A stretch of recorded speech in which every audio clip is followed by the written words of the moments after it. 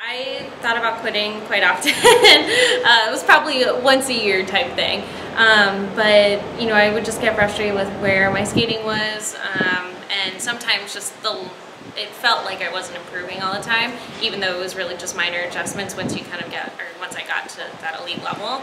And you know, and you have tough days, and sometimes you just want to call it good. But at the end of the day, I really discovered that I absolutely love to skate, and that was really what kind of drove me to continue competing over the years, despite being injured constantly and having, you know, a crazy schedule with Stanford and trying to commute around the Bay Area. So that was definitely tough, but at the end of the day, it really just came down to the fact that skating was my passion.